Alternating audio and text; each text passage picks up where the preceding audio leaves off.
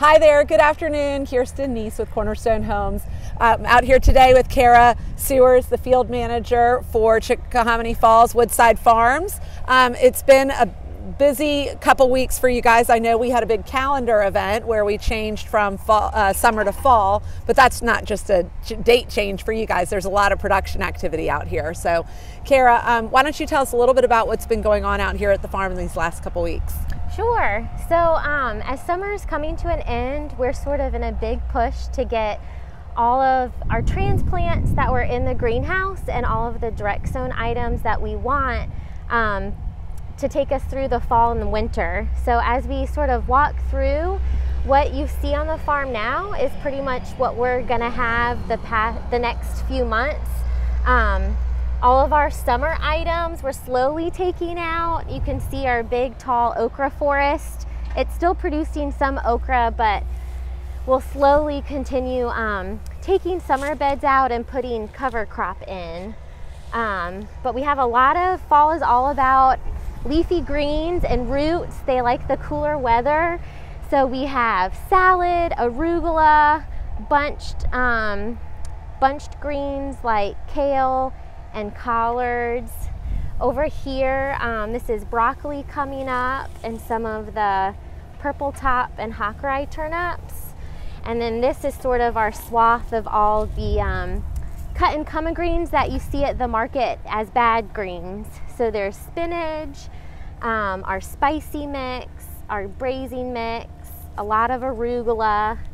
So we'll have that in plenty over the next few weeks. So I'm looking here, Kara, so that's been kind of, looks like it's been eaten by the rabbit, right? That's all been harvested and taken in for the farm stand. Sure. But that will come back and reproduce through the fall season now again more, and I see you kind of, intersperse what you harvest with what's still growing. Sure, yeah, all these are cut and come again greens. So if you cut the plant a couple inches, like right above what is called the crown, it'll keep producing. We normally get 3 to 4 cuts in the summer from our greens, probably a bit more in the fall and winter as things kind of slow down, but we'll continue to Awesome. just I harvest. look forward to the greens so much. They're one of my favorite things at the stand. And the okra, you call this an okra forest. Oh, so yeah. Cool. The stalk size is just unbelievable to me, how thick, and I mean, it's a couple inches thick down there at the bottom in some places. Right, and now as we have to harvest, you really have to, grab the top and bend it over because they're so tall. That's right. I'm looking forward to one last jambalaya with the okra here. Yeah.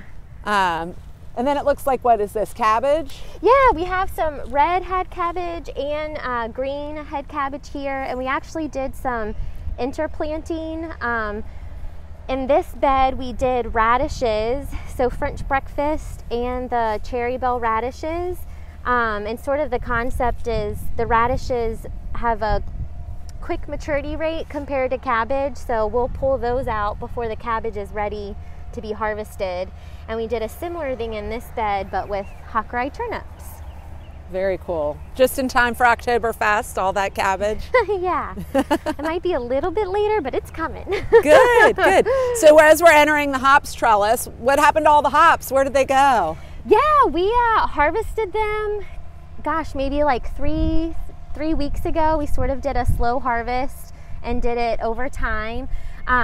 We reached out to some folks in the community who are home brewers, and they took some home.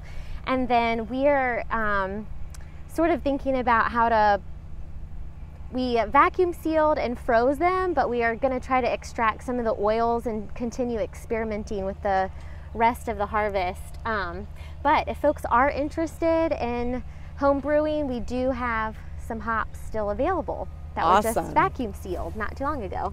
And then as we look past it, we've got some squash that's kind of finishing out with some lettuces, and so the leaves that are kind of larger and browning out. That's sort of at the end of its legs. Yeah, that's a lot of our winter squash. We're like harvesting that as well. We have butternut, acorn squash, which y'all have seen at the market already.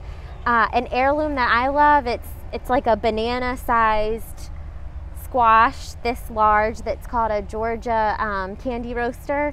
So we're excited about that. And some of that you cure, what you call curing. Can you explain what curing is to the rest of us and Sure. kind of how that works? Yeah, curing is a process that it sort of makes the squash sweeter, but it takes the water out of it, and it also allows some of these winter squash varieties to store up to 5-6 months or longer.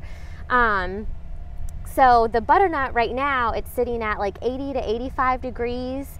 It also wants 80 to 85% humidity, so we sort of created a little storage room for the butternut, and it's curing for 2 weeks, and then we'll start bringing it out, and you can eat it right away, but you can also, you know, keep it and it'll last longer. Fantastic. One of my favorites. And we're finishing out here with the zinnias, which are so gorgeous, even still this time of year. Yeah, we've got zinnias, and in the background, sort of the last of our tomatoes, peppers, and eggplant. We'll probably just continue harvesting from those until the frost, and then take those plants out and put it into a winter cover crop for the rest of the year. Well, great. I know we want to head on over to the other side of the farm, so we're going to take a quick break here, and we're going to walk on over to the other side of the farm, and then we'll reintroduce ourselves over there. See you in a minute. Great. Back again. Now we're over on the west side of the property here at Woodside Farms. Kara and her team have been super busy this year getting these beds into production and formed and irrigated, and you know, they've already turned over a couple times, I think, but I'll let Kara do all the talking and kind of tell you what's going on over here. Sure. So this whole block is sort of our fall brassica block. It's gonna get us through fall, winter, and even probably partially into spring. So we have curly kale, 2 types of collards, Tuscan kale, red Russian kale, Siberian, and chard. And then over on this side, we have some our last succession of summer squash, some green beans, which is pretty exciting to have at this point of the year. And then these beds right here, it's our winter cover crop. So in these beds, we did a mixture of oats, winter pea, and vetch. And this will grow for the rest of the season. It'll produce a lot of biomass to add back into the soil when we sort of incorporate it into the spring. And vetch is also a really great, it's a legume, so it's a great nitrogen fixer. So we're hoping to really help build our soil, prevent erosion, kind of keep it covered over the winter, even with crops that we're not harvesting from. Awesome. I love to hear that. That's very cool. Not something that your everyday gardener would know to do and be able to preserve your and fortify your soil. So that's great. So as we look a little further west, I see there is one hive still in action over there. It sounds like we had a little bit of trouble with our hives when we first brought them on this spring, but we still have one that's being maintained by... Sure. Bob Mahone and Diane Cullen are sort of like heading that up. I know that there's a few other community members that are helping them, but Bob Mahone is your man if you're interested. You can check in with him and get more details about how the bees are doing and his plans for overwintering them, because they do normally need some winterization and feed, getting them through these colder months. Well, which makes me think about, you know, we have volunteers that work here on the farm that are members of the community here that live here at Chickahominy Falls, and then other volunteers that are from the greater Richmond community that come out and work as well. But then we have this thing called WorkShare. Can you describe that a little bit and kind of how that's worked out for you guys? Yeah, we have been so thankful for our WorkShare program. We definitely couldn't do this year without them. So our WorkShare folks committed to work a whole season with us. They started in April and they're going to be with us till the end of October. They committed to a 5-hour shift, 1 day a week, and in exchange they get a CSA share.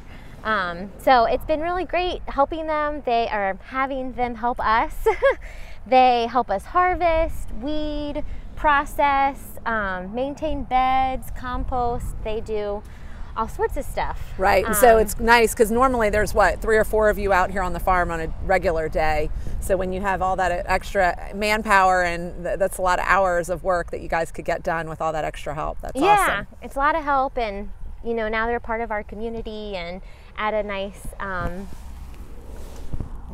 don't know, diverse dynamic, which is great. Yeah, absolutely. And I know some of them were school teachers, and then when they went back to school recently, online or even in person, they were doing their work share during the weekdays, but because they're in school now, they're even doing it some on the Saturday, which is nice. Yeah, they switched days, which was helpful. Good. And if anybody's interested in the work share program, they can just email the farm and say, you know, I'm interested in that. You don't need anybody else this year, but you know, you would be certainly starting to think about that for next year at this point. Yeah, definitely. Folks can reach out, and sometime over this next few months, we'll send something out in the newsletter and post on our website too, as far as details go, and what the program will look like this coming year. Great. Do we want to talk anything else about what's growing back here? Sure, we can. I'm excited. We're going to have a whole 10 beds of carrots. Oh my gosh. I love. So we did it in, we've sowed them in succession. So like 3 beds, and then like 2 weeks later, a few more beds. And we've done this for this whole block. We're actually going to harvest our last salad and make one last bed of carrots. But these carrots are, they're going to last us for a while. Once when it freezes, a lot of the carbohydrates in the carrots turn to sugar, so that's why winter carrots are always sweeter than summer carrots. We haven't quite started harvesting from them yet. We're waiting till they get a little bigger, but it's something you can look forward to. Awesome. It sounds like some carrot soup to me. And I love the eggplant. We had some of this last night with our spaghetti. Roasted a bunch of eggplant. So really delicious. That's been a nice addition to our family menu. That sounds great. Looks like some more peppers. Yep, we got peppers, more okra, tomatoes over here, another round of cucumbers. Great. And then this section right here, we had it sown in buckwheat, which is another type of cover crop. It has beautiful white flowers. Our pollinators and bees loved this area, but we cut it back, and it might re-sow before the end of October, like self-sow itself, but we're sort of letting it die down and mulch down, and at the end of October we'll plant this whole block in garlic. So we'll have another nice garlic thing next year. That's awesome. Well, and up here we have our orchard, which was our first year that we were able to harvest from that this year. So that was really nice, and I know we're looking forward to having another, winter with that and seeing how. All right, now we're back over here behind the stone house and behind the production facility and in the pick your own area. So Kara, take it away. Sure. So our pick your own, it has some perennials, some annuals as far as flowers go, and herbs. We also have a nice patch of strawberries, which this year we didn't get a ton of strawberries, but it was their first year in the ground. So our plan is to mulch them when it gets cooler, overwinter them, and hopefully we'll have a better production this coming spring and summer. But that's so normal with a lot of things that you grow, right? I mean, a lot of times the first year of production's never the best, and you don't really know, so it's a lot of experimentation. So it's kind of like knowing what works well in what area and moving things around. And strawberries in general, most strawberry growers don't get a lot the first year. They just sort of need to rev up and get more growth on them. And get the plants a little bit bigger. And then there's some flowers that pick your own if people wanted to grab some of that's open and available as well, right? Yes, yep. And we've sort of been changing over some of these beds. It had like cucamelons and more tomatoes, but we're putting in some more greens like kale, arugula, salad.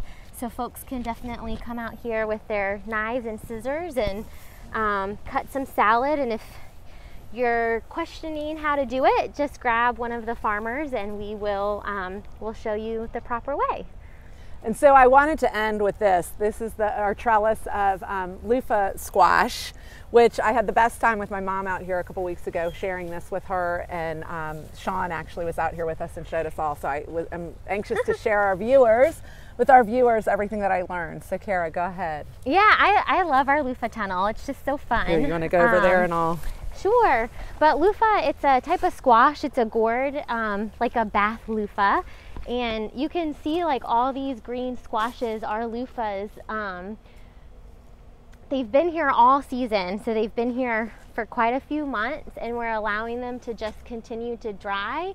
This one's starting to dry. You'll see that they'll change into this brownish color, and you'll be able to hear the seeds shake.